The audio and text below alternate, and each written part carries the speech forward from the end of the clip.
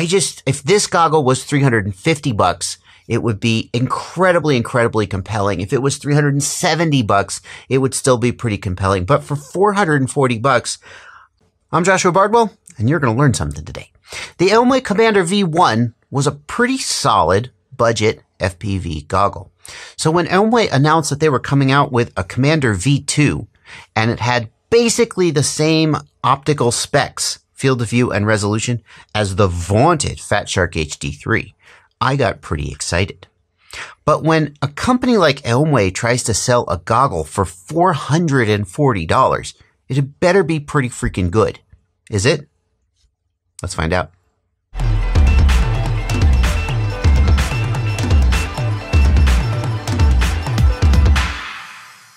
Here is the Aomway Commander V2. And if you're familiar with the Commander V1, it's not that different. You got a diversity receiver, diversity 5 gigahertz FPV receiver. Over on this side, we've got a head tracker and fan button, and this is a head tracker bay if you're a fixed wing pilot, probably. Quad pilots don't tend to really fly a head tracker very much. There's a DVR button to control the DVR. That's pretty intuitive to use. There is a channel and band button. We'll talk more about that in a minute. And this is the mode switch, which is also used to navigate the internal menu.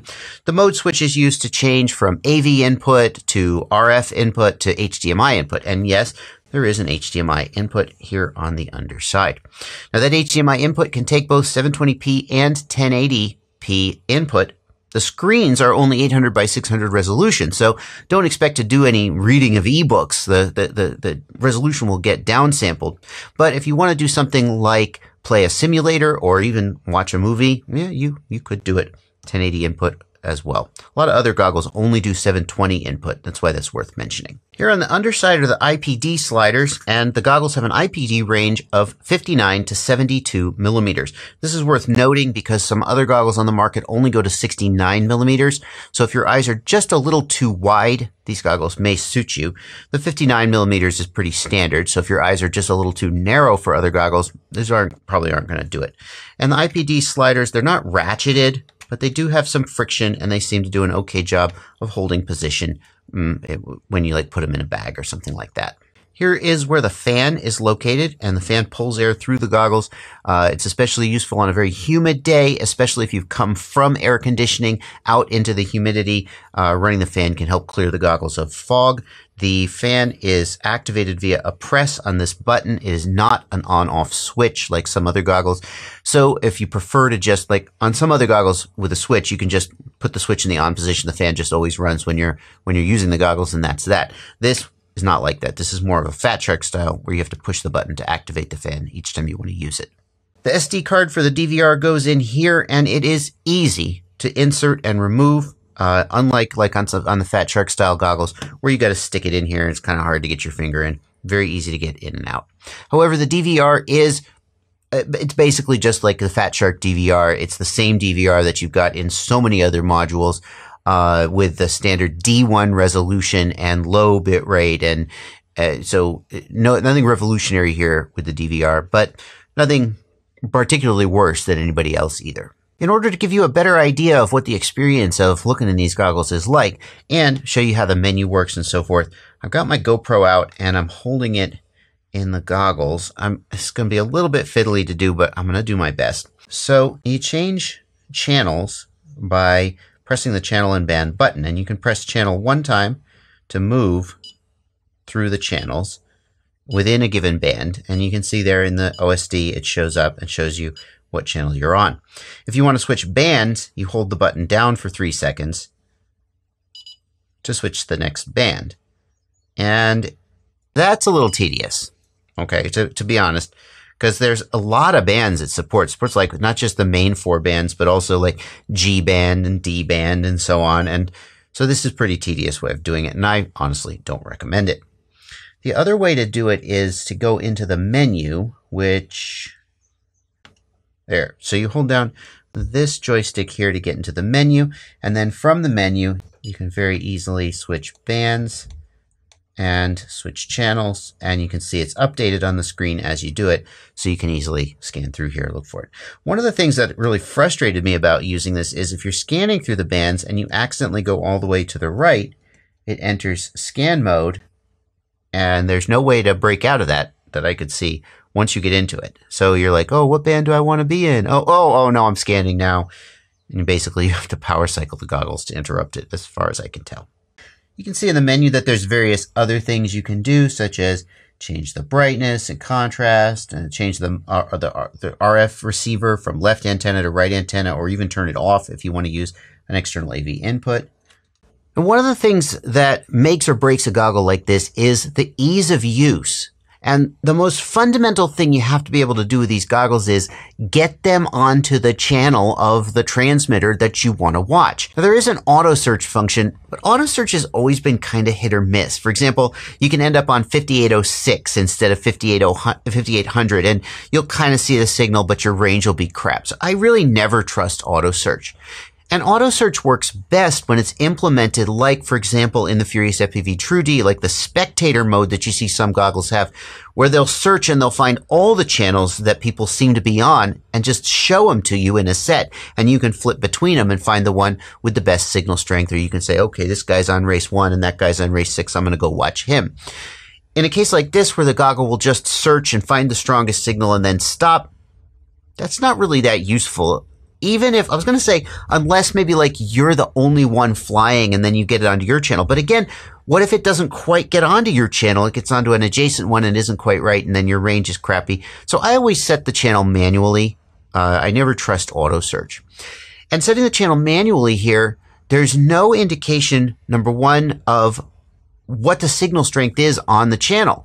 So what I'll do with my LaForge, for example, is I'll scan through the channels and I'll look for the one with the strongest signal and I'll stop there. But here, yeah, it doesn't show you the signal strength, so you can't really know which one is stronger if you've got two close by channels. The other thing that this goggle does that's really confusing is that the channels, they seem to be like completely wrong. All I know is I was out flying and I knew I was on whatever Fat Shark 4, 5800. But when I actually went to F4 in Aomway Commander, I wasn't on the right channel. And there was a lot of struggling to figure out, well, I don't know what they're doing here. So now looking at this table, I can see that it looks like for the Aomway, they're calling the Fat Shark band D band, 5740, 60, 80, 800. Yeah. So I don't know. It's the F band, or sometimes it's called, I think, the A for airwave. But so they're calling it the D band. Okay, fine. And then we've got race band, which is 5658, 5695, 5732, which they're calling E band, which is confusing because E band is actually a thing. And 57 C band, 5725, what that's some places call race band C band, 5725. And then here's A band, 5865. I don't even see that. E band, 5705. What the hell? Aomway, pardon my swearing, but Aomway, what the hell? What do you, I don't even. So it seems like the bands are mostly there. They're just not labeled the way like everyone else labels them. And I have no idea why you would do that. Now, I said earlier that the specs on these goggles were very, very good. 45-degree field of view is a really great sweet spot for a big image, but without it being so big that you have to kind of feel like you're looking around the goggles. The optical quality on these goggles isn't bad. I wouldn't say that the screens and the sort of lenses are on the level of like looking into a Fat Shark HD3. HD3 is better, but there's not any like massive deal breakers. It really depends on what you consider to be a massive deal breaker, because for some people, even the Fat Shark HD3s have a little bit of blurry edges, and they find that distracting. Hang on. I hope that this shows the image quality of the two compared to each other. The HD3 to me has a much better image. And in fact, the HD3, it's also filling the screen more with the same amount of zoom. I can just barely fit it on the GoPro screen. The other thing I was going to show you is that you say, oh, well, the Commander has an on-screen display, so you can adjust it with the goggle on your face. But so does LaForge V4. So yeah, you can do whatever you need to do. There you go. So there's a sample of the image from the HD3 screen for comparison. And here's the Commander. And hey, this is Joshua from the future here. When I was looking at this in editing, the first time I saw the footage from the Commander, I said, wow, GoPro really made it look like the image was bowed in at the edges. I don't remember it looking like that when I put my face in the goggle. But now seeing it side by side with the HD3, this is exactly the same settings on the GoPro. And the HD3 does not look like that. So I've gone back to look at the Commander again, and it doesn't seem as prominent as this when you've got your face in there, but I gotta say, it does kind of look, this is what I'm talking about when I say that the optical quality of the Commander is just not quite there compared to the HD3. The final thing to consider then is the build quality of the goggles. And I will say, first of all, Commander V1s have a great track record. They've been out long enough that they've had the chance to fail catastrophically or have some defect, and they haven't done it. The build quality of the Commander V1s has been pretty solid.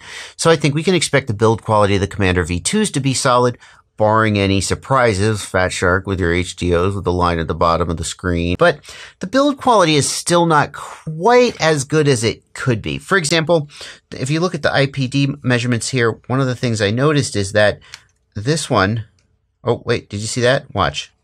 When I push this one over, watch what this one does. Yeah, they actually can't go all the way in. And I'm actually going to measure and see what the IPD is, because are they actually achieving the 59 millimeter IPD that they're advertised? But then that means these slots are just not cut right to stop. And you can actually continue to push the lenses together. And if you do that really hard, one of the screens will turn white and stop displaying image. And that doesn't seem good. So I would rather the goggle not let me do that. Mostly though, the build quality seems pretty solid. Let's just measure the IPD. How am I going to do that? Oh, my handy dandy caliper here. Try not to scratch these screens while I'm... So yeah, if I measure the width from edge to edge, it looks like the closest they can actually get together is 63 millimeters. They can't seem to get all the way in to achieve the full 59 millimeters that they're rated for. At least not on my goggles. There's some obstruction in the optical module, and they just won't go any further in. So it looks like 63 millimeters is the IPD for my goggles. That's, a lot of people are going to have trouble with that. So then let's sum up these goggles and try to answer the question, should you buy them? The optical quality is decent. The screens are decent. The specs are great. The DVR is not great, but about as good or bad as anybody else. The build quality is okay, but for example, this little issue that I'm having with the IPD, is that just me or is that everybody? I don't know. I wish that wasn't happening. The usability could be better. What's going on with the channels, but you'll figure out the channel band and you'll get used to that. But just the basic function of changing channels is a little bit confusing. The real sticking point with these goggles though is the price. $440. Wow. And when you consider that you can get a Fat Shark HD3 core for $399. Okay, so it doesn't come with a module. Yeah, you're right about that. Oh, and these also come with antennas. They come with antennas. Are they good antennas? I don't know, but they come with antennas too. So, okay. So let's take the Fat Shark HD3 core for $400 and you add in a module like, let's say, a Relay CC or maybe an Eachine Pro 58, which will give you a great experience with the Achilles firmware. So let's say $30 for a module. So now we're at basically price parity. There's no way I would tell you to buy this instead. The HD3 is a spectacularly good goggle. The downside of the HD3 has been, you still don't have an on-off switch. The fan is integrated into the goggle. That's nice. But just the experience of using, for me, the experience of using that external module, especially if it has the OSD like the LaForge or even the Pro 58, the Achilles can do that too. Especially if it has the built-in, that to me is just a better experience. It's a better built goggle. You would have Fat Shark's support, of course. if this goggle was $350, it would be incredibly, incredibly compelling. If it was $370, it would still be pretty compelling. But for $440, I really feel like Aomway has priced themselves out here. Frankly, at $440 for this goggle, some of you are going to start thinking, God, I could spend $60 more and get a Fat Shark HDO. For $60 is a lot of money, but when you're spending $400, $500, hey, maybe it's not that. Anyway, so I think this is an okay goggle, and if it appeals to you, I don't think there are any deal breakers here, except the IPD. Just definitely, if you have a very narrow IPD, you may have trouble with this. Although, I have a very narrow IPD, and I was able to use it. Maybe it wasn't quite as centered as it should have been, but there's no deal breakers here, but at the same time, it's not just an instant buy at a price of $440. Not for me, anyway. That's going to do it for this review. But what many of you guys are wondering is, what about this? Yeah, I've got the Eachine EV200 as well. And it is only $279. But hang on. There's more. This may still be the better goggle.